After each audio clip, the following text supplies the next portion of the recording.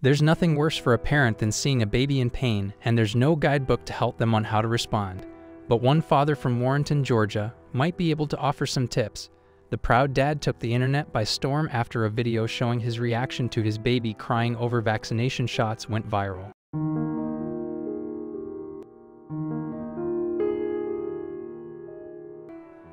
Antoine Lee took his adorable 2-month-old son to a pediatrician to get immunization shots. The baby boy, Dibius King, had never been vaccinated before. As a result, Antoine was pretty sure his little fellow would be in a lot of distress after the injections. The appointment was on October 26, 2017, the same day that Antoine learned the heartbreaking news that his father, Anthony Lee, had passed away. He had been close to his dad, who was only 57 at the time of his death.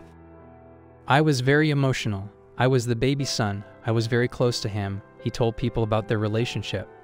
"But I don't deal with good or bad days. I deal with peaceful days. I deal with peaceful days, so I know my dad is in a peaceful place." Still, while coping with this tragic loss, Antoine continued his fatherly duties and took his child to the appointment, though he was anxious about the baby's potential reaction. The 29-year-old father spoke with people about his nerves. He said, "I felt kind of scared a little bit. I knew he was going to go through some pain. I had to figure out a way to comfort him, and the day before, I talked to him and said if he needed to cry, go ahead and cry. That morning when we got there, and I let him know again it was okay to cry." The father and son went to the pediatrician with Antoine's girlfriend, Shamikia Harris. Antoine stayed by Dibius' side as the nurse gave him his shots, and that's when Shamikia started to record the moment on her smartphone. Antoine can be seen comforting the boy in the most wonderful way. He didn't even notice his girlfriend recording, so lost was he in his son's eyes. He was trying to ease his little boy's pain and let him know that it was fine to cry. The video is almost 3 minutes long, and it's the sweetest thing you'll see today.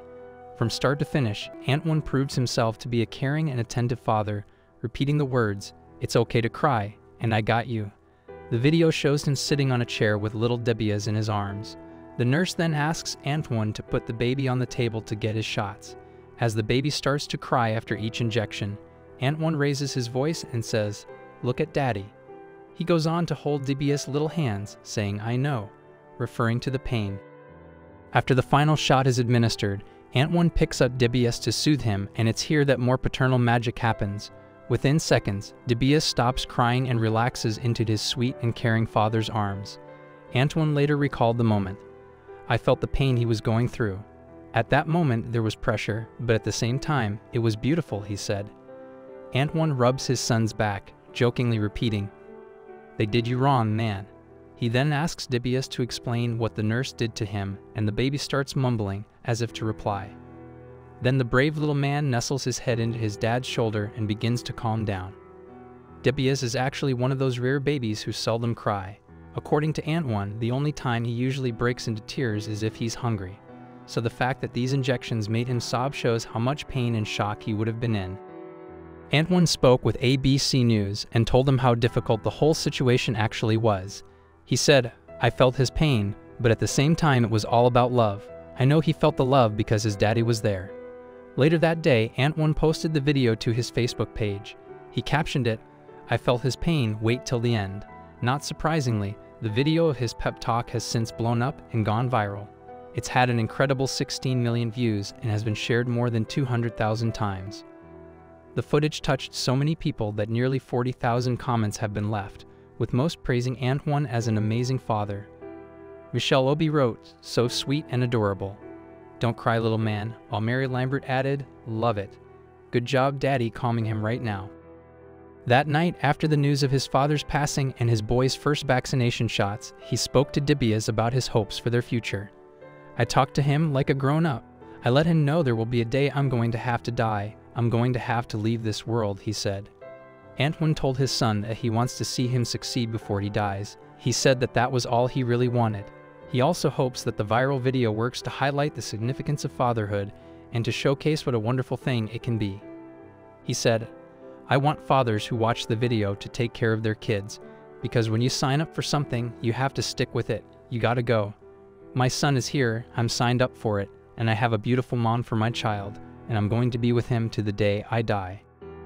With Antoine's natural flair for parenthood, it's hard to believe that Dibius is in fact his firstborn. But if the pair's trip to the pediatrician is anything to go by, it's clear that father and son are going to enjoy a great and lasting bond in life. This story was really incredible, but you will like the next one more. When this 2-year-old had a very public meltdown, her dad's reaction caused a stir online. Every parent has felt the stress that comes when their children have tantrums, and that feeling is only amplified when the meltdown happens in public. Clint Edwards' 2-year-old daughter had one of her own, and his reaction started people talking.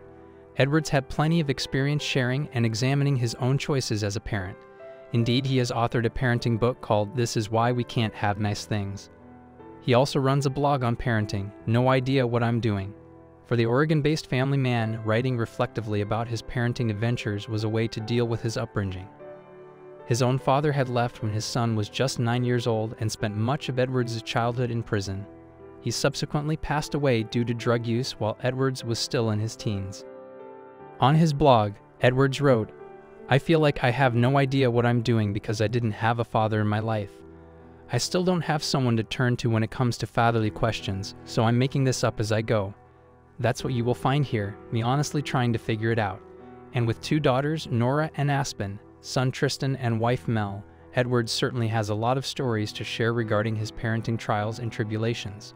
On March 5, 2017, he penned a Facebook post about his youngest daughter that started people talking on social media. The entire Edwards clan had gone out to dinner at Red Robin that evening, but their trip to the burger restaurant wouldn't quite go as planned for the father of 3. "I'm stuck in the van with my toddler," his Facebook post began. Edwards proceeded to explain why. "We went out to dinner as a family, and Aspen had a meltdown because mom wouldn't let her throw chicken strips. So she screamed and kicked," he wrote. Because Edwards had already finished his dinner, he had the pleasure of dragging her out of Red Robin. So he scooped up his tantrum-throwing youngest child and carried her through the restaurant. And that was when he noticed the rest of the customers' reactions in the restaurant. Edwards recalled, "Everyone stared at me, most of them childless, I assume. No one with children would give me that straight-faced, lip-twisted look that seems to say, if you can't control your kid, then don't go out." As Edwards sat in his vehicle with his crying daughter, he reflected on those reactions and realized something. In a sense, the judgmental restaurant patrons were right. "No, I can't control her. Not all the time. Not yet," he wrote. And yet, Edwards wasn't ready to give in to the apparent implications of their reactions, namely that he shouldn't take Aspen anywhere she couldn't behave. "She's 2, and it's going to take years to teach her how to act appropriately in public," he wrote. He went on, writing, "The only way I am ever going to teach that is to take her out and show her what's right and wrong, by saying no a million times, letting her throw a fit, and telling her no again." But this was all part of parenting, he believed. These lessons take patience, hard work, and real-world experiences, and I'm sorry to those at the bar who got irritated by my child's fit. But you are part of this practice, he wrote. Your parents did the same with you. For them, he had a dose of reality. Your parents did the same with you, and that's how you now know how to recognize when a child does something irritating in a restaurant. It's how you learn to look at a situation and say, that parent needs to control their kids. It's how you learn to be a respectable person. I get it, he went on. Kids are irritating when they are loud in a restaurant. I know, I'm living it. But before you get angry and judgmental, realize that what you are witnessing is not bad parenting, but rather parents working hard to fix the situation. He left readers with one final thought. You are looking at what it takes to turn a child into a person, he concluded. With that, he shared his story with the internet community, and it struck a chord with parents across Facebook. Many shared stories in which their children had caused similar scenes. Others said they'd learned the same lesson when they became parents. Facebook user .Lazzarati wrote, turning children into functional people is hard, constant work. I used to judge. I don't now. The majority of the comments read like this, providing support for Edwards' experiences and the message that he wanted to convey. In fact, about 32,000 people commented on the post, while more than 213,000 shared it to their own pages, further stoking the conversation. And although his post certainly connected with parents, and perhaps taught a lesson to those without kids, it wasn't the end of the story. A year later, Edwards shared an update on Aspen's progress. The duo were back in the van.